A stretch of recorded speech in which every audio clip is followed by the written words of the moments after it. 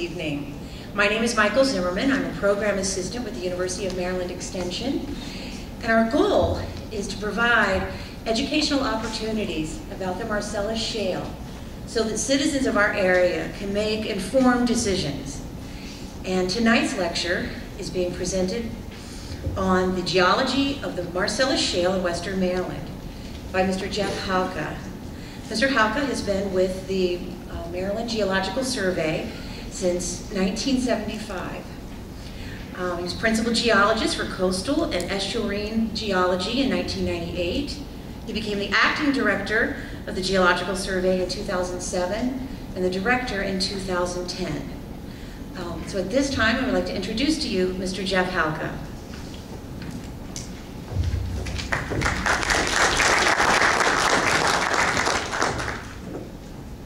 Really applause, not necessary. So at some point, if I'm speaking too low, just let me know, because I have a tendency to do that, and we'll get going.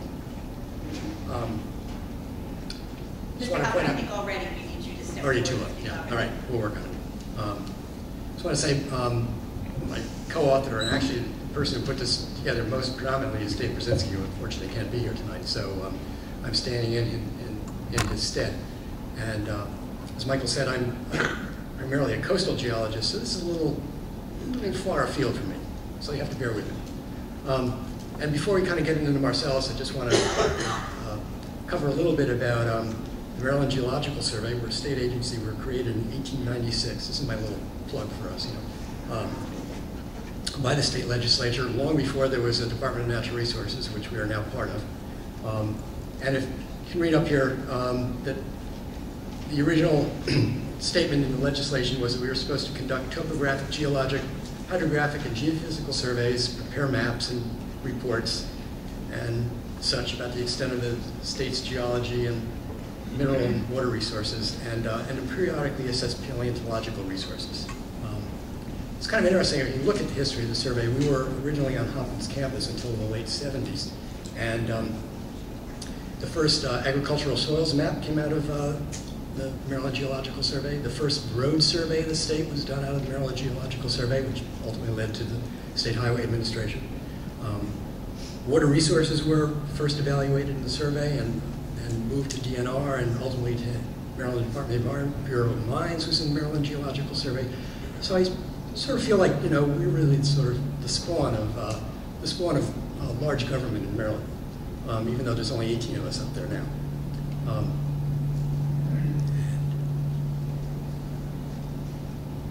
I think, Jeff, if we move your podium square, rather than at the angle. Okay.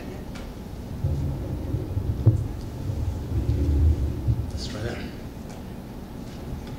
Currently, we're located at 2300 St. Paul Street in Baltimore. If you're ever in Baltimore, we occupy this historic building. It's really quite a place, and it's kind of fun to come and visit. 3-foot thick granite walls. We're on the web at www.mgs for marylandgeologicalsurvey.md.gov, so you can come and see what we do there. And just briefly, there's 3 sort of functional areas that we work in now. Coastal and estuarine geology, we primarily study sediment transport in the bay, shore erosion, locating sand for beach replenishment, and most recently mapping bottom habitat for oyster restoration. We also work in, I kind of call classical geology, which would be the environmental geology and mineral resources, including things like Marcellus Shale, coal resources, and so on. And by far our largest function right now is hydrogeology. Most 60 to 70% of the population of Maryland gets their water out of the ground in one form or another, either as private wells or from municipal supplies. And basically, we are the guys who figure out how much water is down there. And Maryland's been pretty blessed with lots of water, but we're starting to reach, particularly in the Baltimore-Washington corridor, we're starting to reach the limits of that resource, and we need to plan adequately in the future. So we're embarking on a major effort with MDE, Maryland Department of the Environment, and the U.S. Geological Survey to map and model all the groundwater resources in the state, and that's going to be a multi-year effort. But you're not here to hear about all that tonight. You want to know a little bit about the Marcellus. I'm a geologist. I'm going to talk about the Marcellus from the perspective of geology and how it came to be, a little bit about the gas resources. As you all know, Marcellus is in part of the Appalachian Basin, which is really the beginning of the world's oil and gas industry. And it's interesting, in 1821 up in western New York, near Lake Erie, the first gas well was dug by hand to 21 feet and basically lit the equivalent of 2 candles. By the mid-1850s, they were drilling some wells for gas, and then the Drake well was drilled for petroleum in western Pennsylvania, and sort of oil drilling supplanted the gas industry from then on for many years, until around 1901, when the Spindletop, which was just a big gusher, and nobody could believe how much oil came out of Texas, and the whole industry just kind of migrated to Texas. But then there's always been some gas drilling that's gone on in the Appalachian Basin, including western Maryland. Not a whole lot in western Maryland, but certainly a significant amount in Ohio and Pennsylvania and West Virginia. And in 2004, Range Resources came and drilled a well.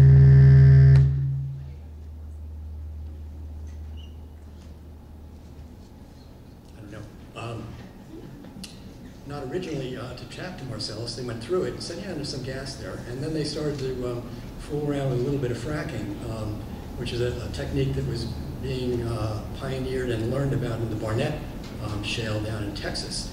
And lo and behold, they discovered there was a lot of available gas, and here we are today.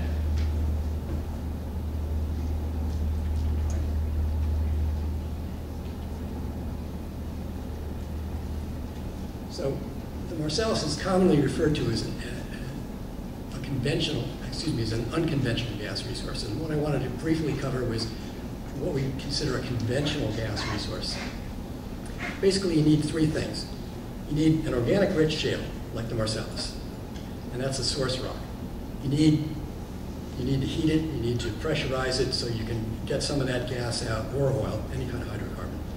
Usually it comes out of that rock because that rock is pretty tight.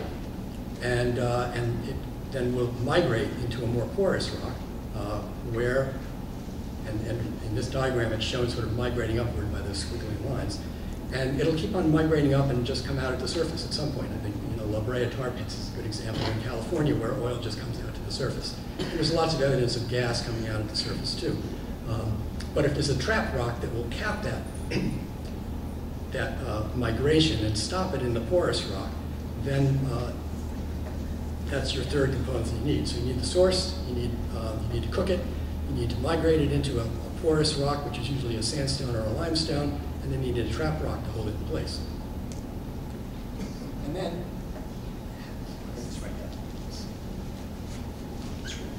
And then simply the way conventional oil and gas was always searched for was sort of exemplified in this diagram. We just stick a soda straw down into a place where we think, because of the structure or the faults, that this oil or gas, these hydrocarbon resources would be trapped. And in the early days, they just started sticking wells everywhere because they didn't really understand too much about how things were migrated. Now, of course, we've gotten much better at that.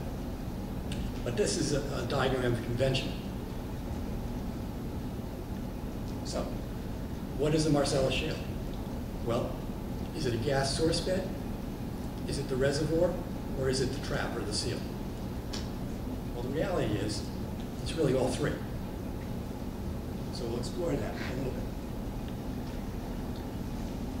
Primarily in western Maryland, the target for gas resources over the years has been the Oriskany sandstone, which is actually underneath the Marcellus. And Oriskany sandstone, not being a shale, is more porous. It has a lot of fossils here. There's brachipod fossils. Some of them are dissolved, so there's a lot of pore space in the Oriskany sandstone. And overlying it is the Marcellus. And it's interesting that, we usually think of the gas as migrating up, but deep enough in the ground with enough pressure, the hydrocarbon will go into a pore space if it's available. So the Marcellus sits on top of the Oriskany, and whenever the drillers went through the Marcellus, they'd say, hey, there's some gas there, but, you know, and if they stopped, they'd actually get a little bit of gas out, but it wouldn't last too long. So they kept on going and going to the Oriskany. Just a picture of Marcellus and outcrop. It's a tight shale, very solid, very high organic matter, and you can kind of see some of the, there's some fracture planes on this outcrop, and we'll return to that in a little bit. So there's a little movie here. We'll run through it a couple times, and hopefully I'll stop it at the right spot. But you can see, basically, we've got a well on the surface. We're going to look at a conventional well first. And we're trying to get down into the Oriskany. We're going to go through the Marcellus, which is the source bed. Get this right. We're drilling straight down. The stem is being driven from the surface. And then when we stop it. And then when we get through the Marcellus and into the Oriskany, where the porosity is, we'll withdraw the gas. But all that driving is being done from the surface well. Shown on your right there is now what we're going to do in the unconventional Marcellus well. So the well goes down for some. The well is drilled down for some period, again driven by the surface. And then when they reach the Marcellus, there's some point above it called the kickoff point. They turn the drill head sideways, and actually that involves removing the entire stem and putting a separate item down. I'll show that in a second. And then they drill sideways through the Marcellus. When they get as far as they want to or can do, then there's this fracking process that goes on by driving the water down and basically opening up the pore spaces in the shale, which is otherwise, while there's a lot of gas in there, it's all disconnected in these little pores that doesn't allow the gas to flow. So we're fracking it and adding water, and then withdrawing gas that way. So the difference is, at the beginning, we're both going straight down with both the conventional and the unconventional resource. With the unconventional resource, then we have to do some fracking, stimulation. There's different terms. I got to move on to the next one. There we go. And the key to this unconventional, to tapping things like the Marcellus, is what's called the downhole mud motor. And basically, this is driven by hydraulic pressure at the surface, and it turns, the whole stem no longer turns, just the motor head. And they can guide that somehow from the surface. Similar to when they're laying, fiber optic cable or something these days, they have those moles that just drive stuff horizontally through the ground.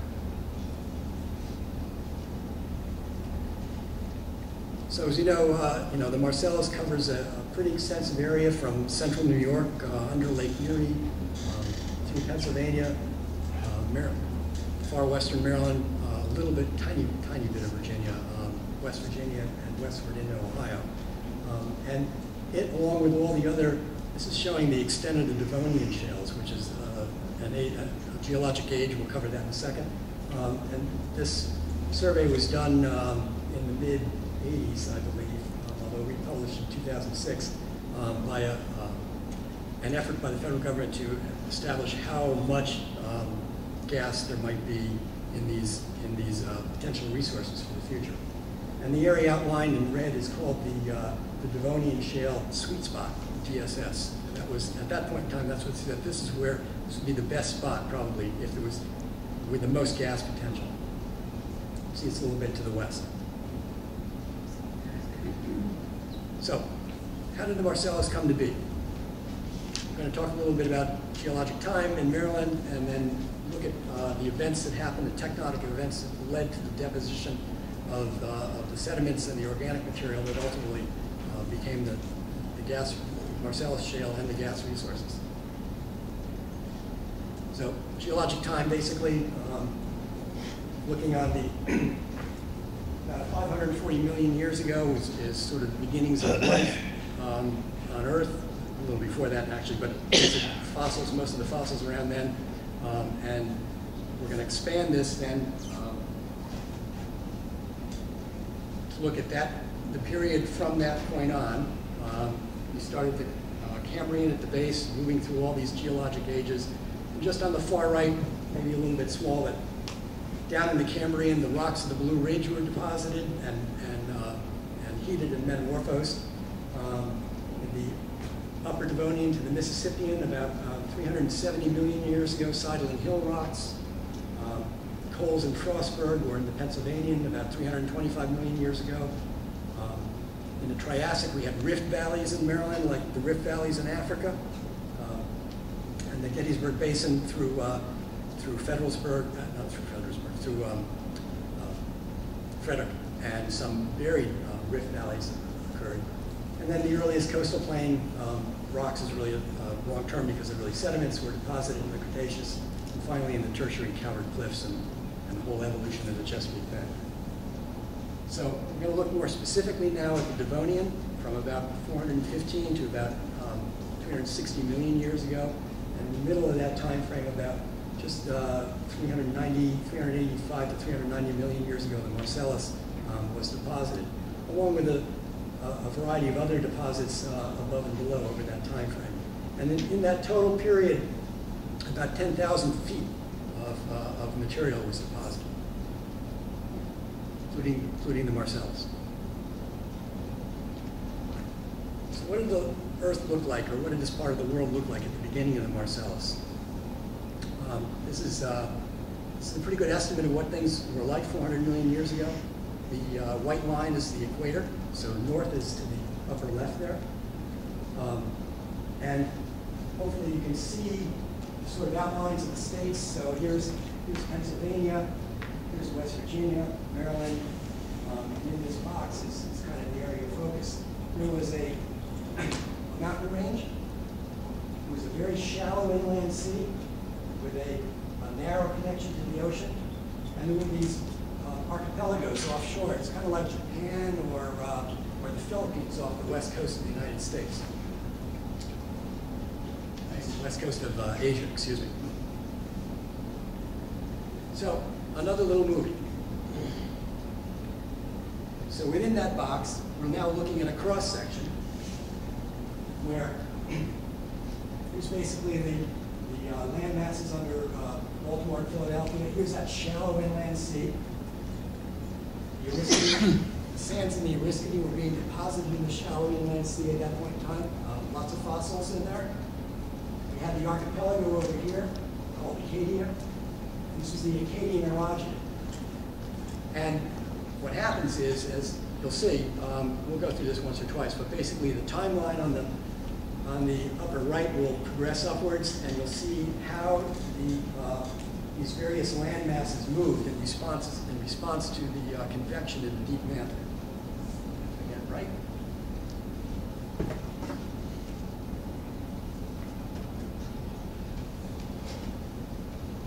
So Acadia is beginning to approach the proto-North American continent. It's volcanic. There's a lot of, again, like Japan, Manila, Mount Fuji, all those volcanoes are pretty active. And as it does approach, the shallow sea in the Oriskany is getting a little bit deeper. By about 390 million years ago, it collides with North America, or the proto-North America. And at that point in time, because of that collision, we start to downwarp that inland sea, where the Oriskany is. And by about 385 million years ago, we start to deposit the Marcellus in the base of this now deeper sea. And as time goes on, the sea gets deeper, the more Marcellus is deposited. Finally, the erosion of the highlands, the mountains in what's now the Baltimore, Philadelphia area start to spew sediments to the west, or dry sediments to the west, and they bury the Marcellus under later Devonian formations. And then finally we get the Catskill Delta building out over the top, which is basically a subaerial landmass, so it's river systems and such. And Africa then, things are still colliding here. Africa begins to approach, but it goes away. It comes back much later. So we'll just run through that one more time. It's kind of a cool little movie. Makes it kind of easy to see this. The other thing to note is that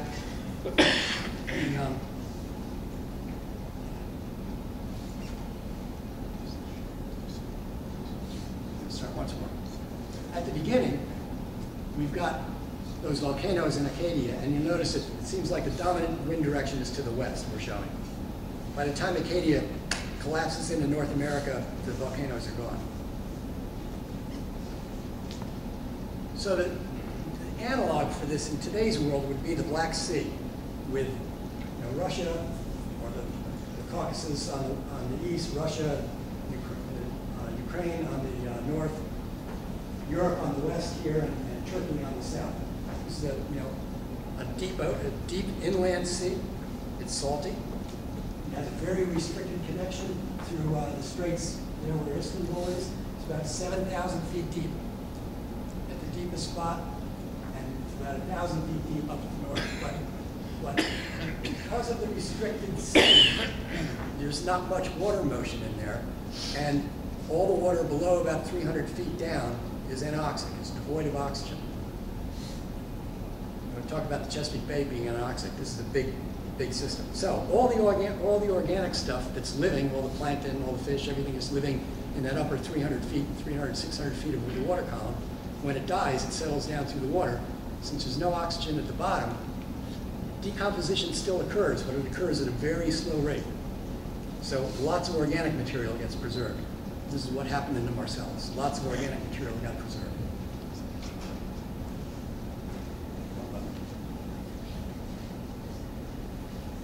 So this is just a sort of a cross section through a mine near Kaiser, I think.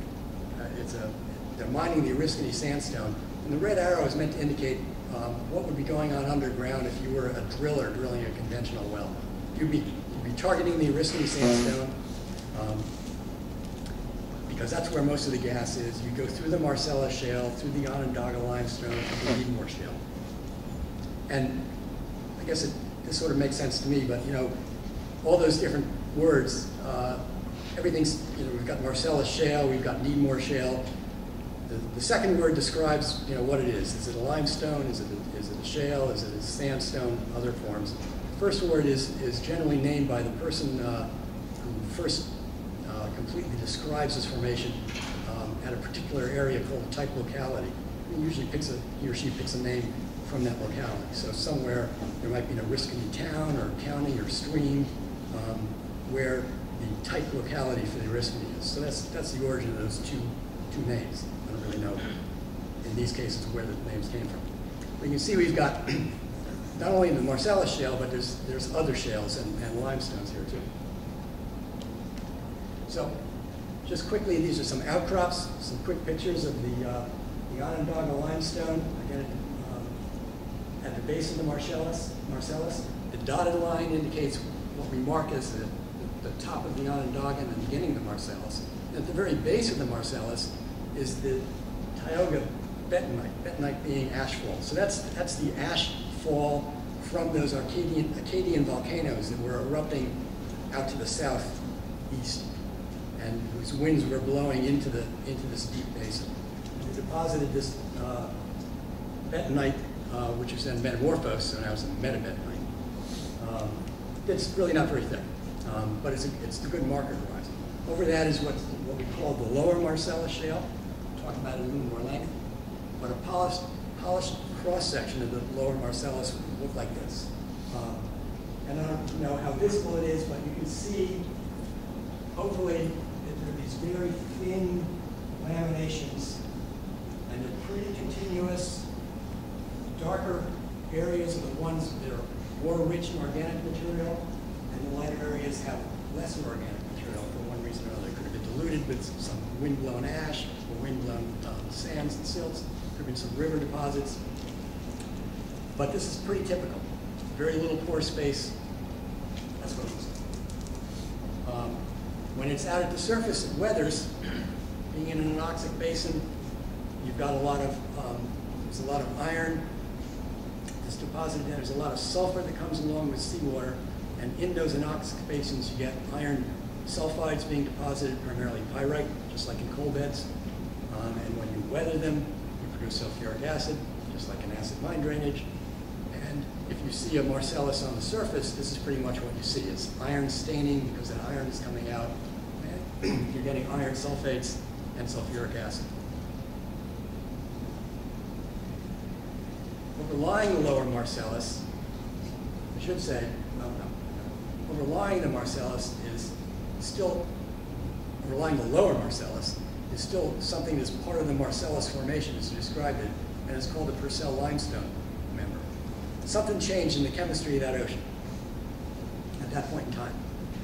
Don't really know. It got shallower, different inputs of material, and it allowed limestone to precipitate out, or lime, calcium carbonate to precipitate out, along with the organic material. So you get significant dilution of the organic material during the deposition of this limestone section, which is about 30 to 50 feet thick. The lower Marcellus is about 100 feet thick. The Purcell limestone is about 30 to 50 feet thick. And when the Purcell weathers, you get this kind of flaky deposits. Those lime and organic materials are splitting along these bedding planes. Some areas that are still more organic, you're getting those iron sulfates that are oxidizing, give you the red banding in there too. Overlying the Purcell member is the upper Marcellus. Well, we kind of flipped to the other side of an anticline here, so I think it's backwards, but relative to the way we were moving up the section before. The upper Marcellus member is back into a shale, just not as organic rich.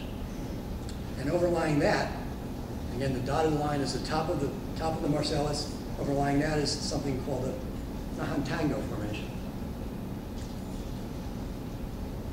And this marked the point in time when Acadia had completely welded onto the North American continent. Those mountains were as high as they could get, and they're starting to erode pretty rapidly. So we're getting a lot of sediment coming off those mountain ranges and being put into the deep sea. And initially, okay, well, this is the shot of the upper, a slab cross-section of the upper Marcellus. Similar to the previous one, but there's fewer of those thin black bands with a high organic material and some intervening limestones, or carbonate lime-rich areas. So what happened in the deposition of Nahantango is that loose sediment that was accumulating up, try to get the perspective right for you guys. You know, the Acadian mountains are over here. They're starting to erode, and they're being deposited on the edge of a continental shelf, like off the continental shelf of the United States, eastern United States now, and periodically you get a turbidity flow where the material, you know, for one reason or another, a storm event, an earthquake, it just builds up, you know, too steep formation, chaotically slides down and buries the deep water Marcellus Shale formation under these thin turbidites, as we call them. So that's the bottom. Then bottom of the Marcellus, again, we're depositing the deep water. First there's a lower formation, then the Purcell lime-rich member, then an upper Marcellus section, finally Nahantango. And if we drill down, on the left here, we've got those formations identified. Also, this always a complication. This is a little further west of Kaiser's Ridge. So now we have the Huntersville Chert. Very fine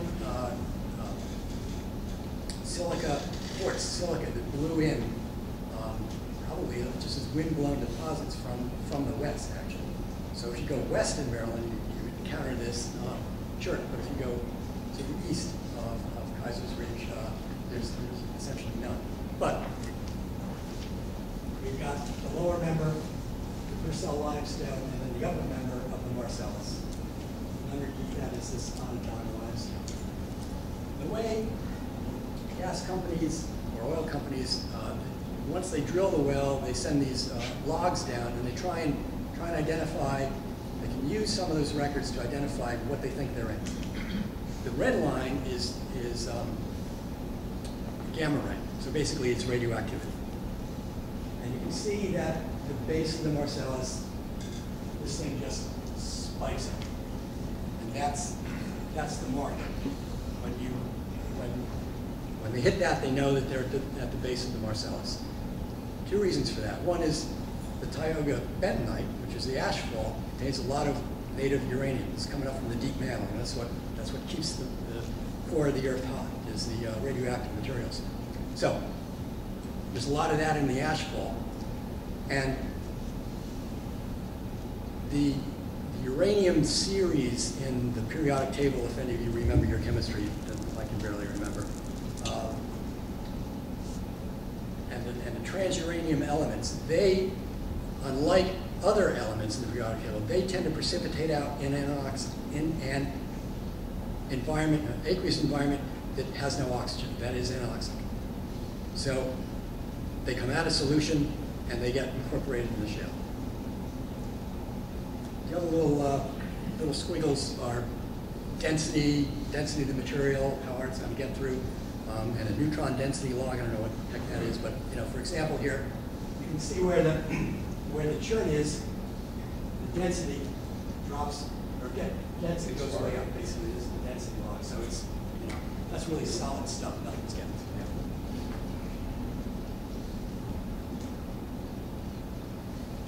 So you've got the organic material in this deep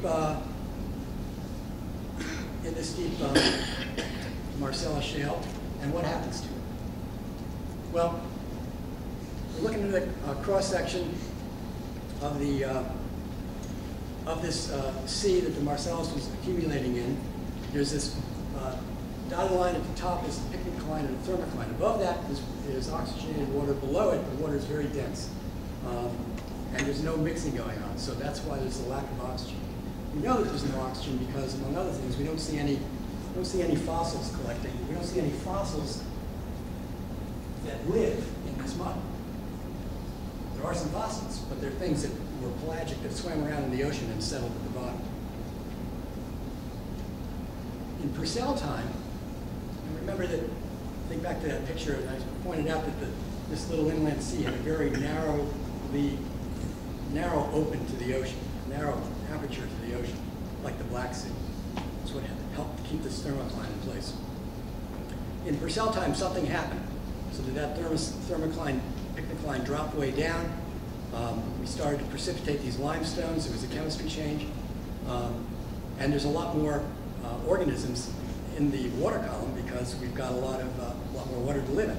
So we get a lot more fossils in the Purcell limestone. Theory one is that sea level dropped from that point in time, allowing more mixing.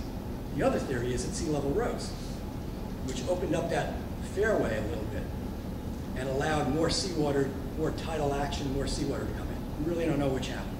This just shows us the scenario one.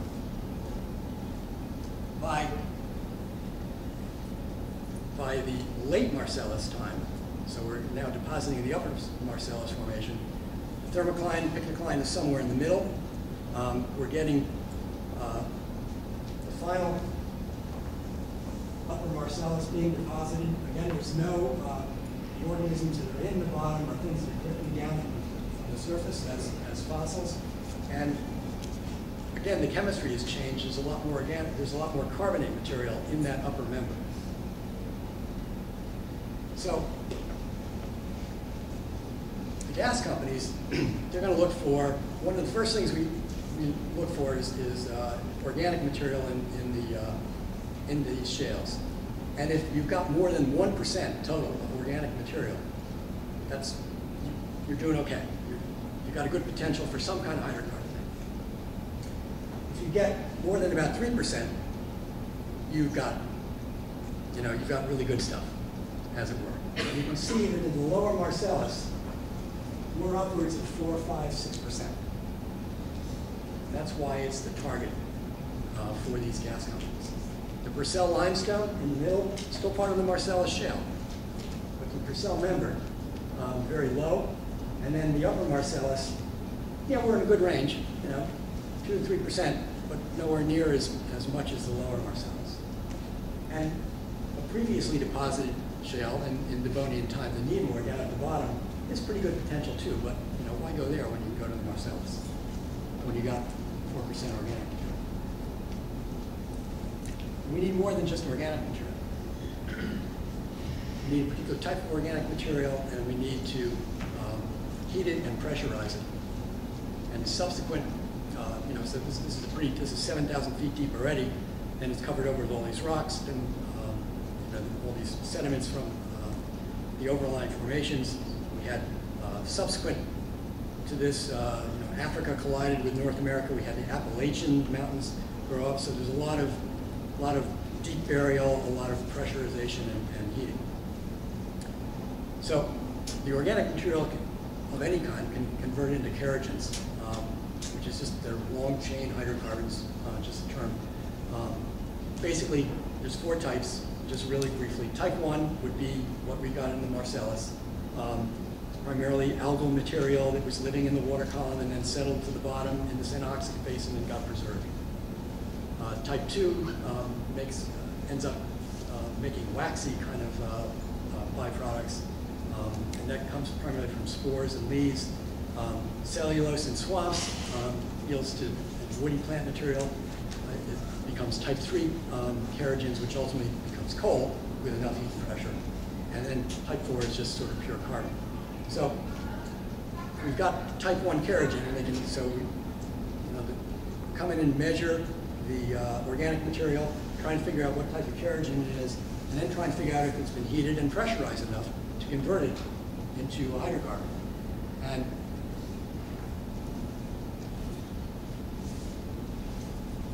maybe kind of confusing, but let's try and work through it. I think it's pretty straightforward. We look at coal. One of the ways we measure, I don't do this, but one of the ways that the amount of thermal maturity is measured, and that would be how we're, just like we've heated these rocks, we're heating and metamorphosing organic material, is with a byproduct called, well, there's a waxy substance called vitrinite that's formed, and you can measure the reflectance of light off it. And they figured out that, you know, at about 0.5, just a random number, that means you heated it to about 60 degrees and so on. 1 is about 100 degrees, 2 is 140 degrees. And if you've got the right types of material, if you've got coal over here, the type 3 kerogens, you know, by the time you get into 2s and 3s range, we're into pretty high grade bituminous and semi-anthracite, and by the time you're 3, you're anthracite type coal.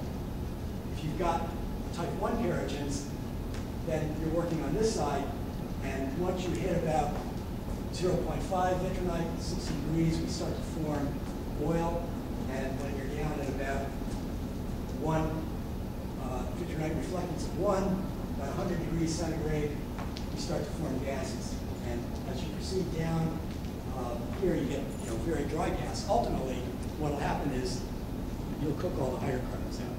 So in that process, we're taking the kerogen, which is these long chain carbons and hydrogens, and we're just breaking them down more and more. So that methane is pretty far down, methane, which is natural gas. 1 carbon, 4 hydrogens. You cook it a little bit more, you drive off all the hydrogen, and you've only got carbon. So you just have, I can't think of the word. So, back to thermal maturity in Western Maryland and Pennsylvania. These are the measures of vitrinite reflectance again. So, in Garrett County, we're running right around 2.5 to 2.7. So again, we're in the semi-anthracite to anthracite zone for coals. And looking back at that slide, we're somewhere in the 2.5 range. We're down way below oil formation, purely in gas.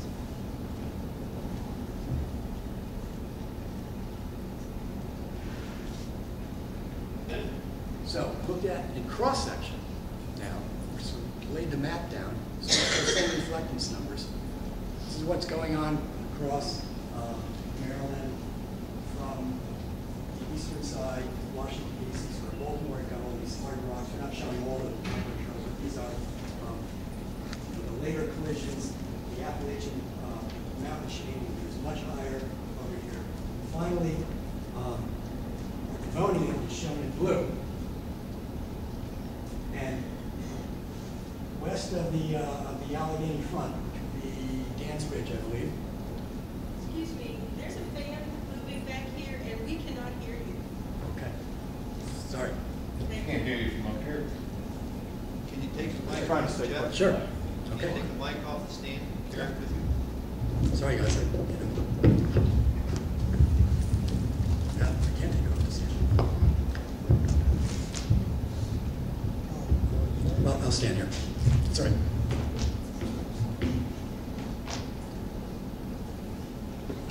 So in the eastern part of Maryland, we've got high-grade metamorphic rocks, no sedimentary materials. The Devonian age rocks are shown in blue off to the west, under Garrett and Allegheny County. Again, if you missed the thing about the vitrinite reflectance, I'll just go back a second because I think this is key here. In order to get gas out of the kerogens and the organic material, we have to have pretty high temperatures, 120, 140 degrees centigrade for a pretty long period of time. So our vitrinite reflectance has to be in the range of, 1 3/4 and above. Just a measurement that can be made. That would be equivalent to anthracite type coals. So in western Maryland, our vitrinite reflectance is in the 2.5 to 3 range. When we find it, putting us in those semi-anthracite to anthracite coals. And off on the far right, into this sort of dominantly wet gas to dry gas. So we're dry gas meaning that it's pretty much all methane. Wet gas would be, you've got some propane and butane and other components in it too. The Marcellus seems to be, from all I've heard, a very dry gas resource. Gas companies like that because they don't have to do a lot of splitting off of these other components. They can feed it straight into the pipelines.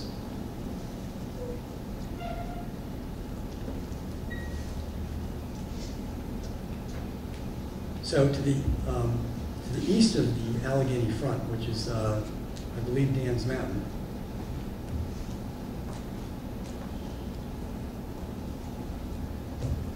we've got Devonian age rocks, including the Marcellus, but they're pretty highly folded and compressed. And the vitrinite reflectance is way up around 3. To the west of Dan's Mountain, still some folding.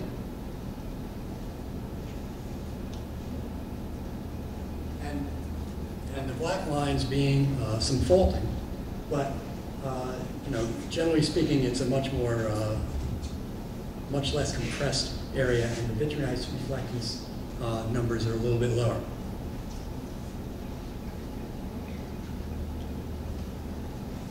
So what do we know about its distribution in Maryland?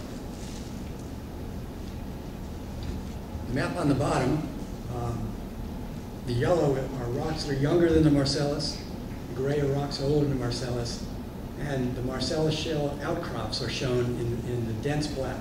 So, again.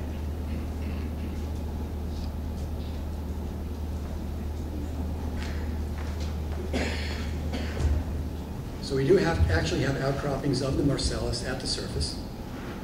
In the top section, you can see to the west of that Allegheny front, the bending and the flexures are much less, and the Marcellus is more even at depth.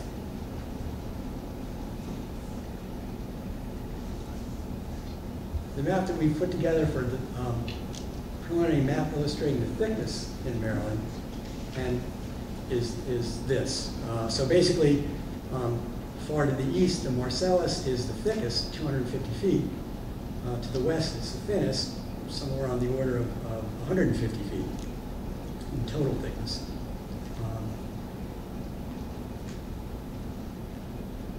And our data points are shown by the little red circles and dots. Most of them are the open donuts. I'm not sure if they're visible. The great majority of those are information we have from wells, but not from gas producing, or not from Marcellus gas producing wells. These are from wells that were drilled through the Marcellus to get to the Oriskany, so we know the thickness of the Marcellus in those areas. When were those wells dug? Most of the wells in Maryland the first well in Maryland was drilled in 1888. When were these indicated on your map? When were they drilled? I'm not sure about all. I can tell you all the ones in the Accident Dome were drilled in the 1940s. What about the ones in the southern part of the county? There's an active gas field down there. Offhand, I don't know, sir. I would. There's an active shallow field in the southern part of the county that they pretty much abandoned. You can see it in Pleasant Valley. There's a distribution line down there. Is that from a shallower formation? I would guess that they went to the Oriskany. These are through the Marcellus to go to the Oriskany. So, because that is the dominant gas source, was the dominant conventional gas source in Maryland. But in the 40s, they were using a cable tool type rig to drill, and you can't get 3,000, 6,000 feet, 3,000, 4,000 feet on a cable tool a long way down. Well, they're all in the Oriskany. Those are all the ones in the accident field are in the Oriskany. Now the Oriskany could be shallower there. I don't know off the top of my head. But these are the data points that we have for Maryland for the thickness of the Marcellus. Now, one thing to remember again, this is only the thickness. It doesn't refer to the organic content.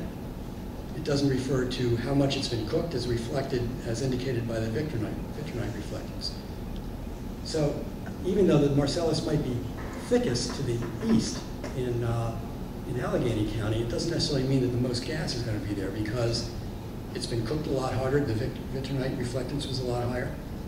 And it's been more significantly, potentially more significantly diluted by sedimentary materials that came from the Acadian Mountains. So probably the organic content is lower to the east, even though it's thicker. Higher to the west, where the basin was deeper, a little further away from the land masses, and where the rocks hadn't been cooked as high over time.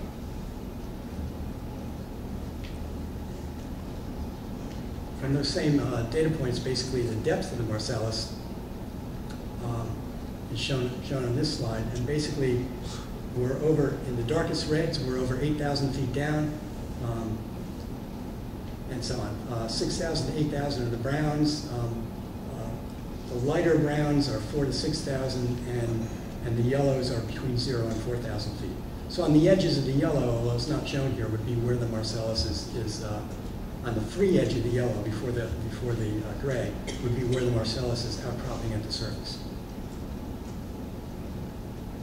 So in the Accident Dome area, it looks like we'd be in the 4,000 to 6,000 foot range for the Marcellus. The Oriskany would be under that.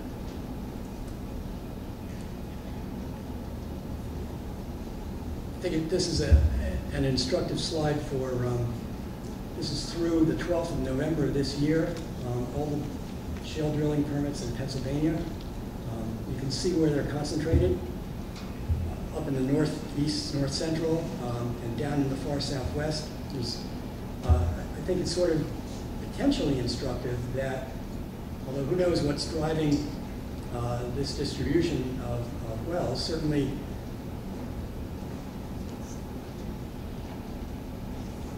no wells here would look like a hotspot, except it's Pittsburgh, so it's a pre-urbanized area. They're not really permitting anything there.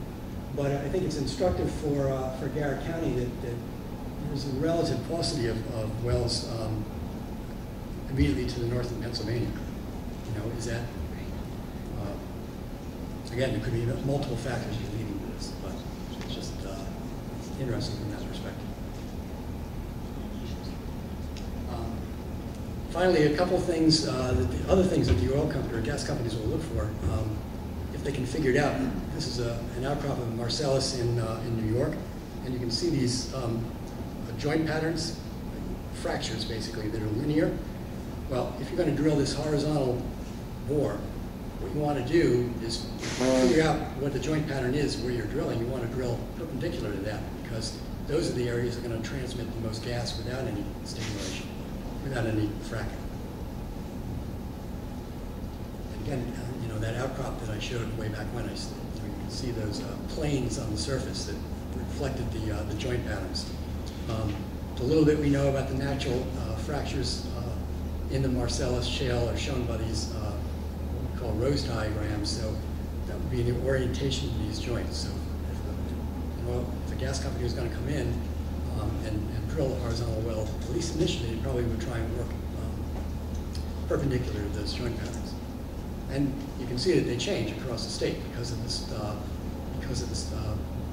different compressions that have happened. And those are all out of the state of Maryland. Where do they? How do they fit into the state? Yeah, we don't. Unfortunately, those are the nearest proximate samples that we are aware of. Oh, they haven't done anything in this. They haven't done anything in Maryland. They've done everything in Pennsylvania, right, West Virginia, but until the permits get issued from Maryland, you're not going to know what's where and when, how these fracture lines are running until you get it permitted.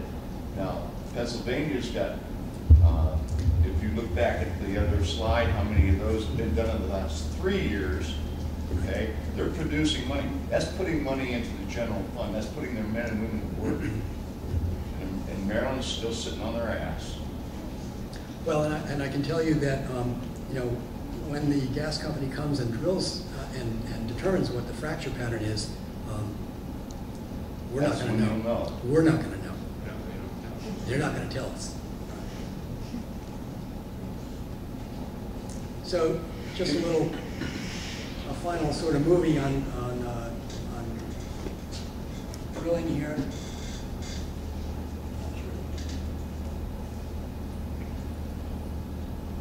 So basically, again, we start with a vertical bore, which is driven from the surface. It's then cased below the lowest freshwater aquifer. So one of the issues is determining how deep is the fresh water. Whether you're drilling, well, that's one of the issues. And you're meant to cement it. And you go down, again, with conventional rotary drilling to the kickoff point.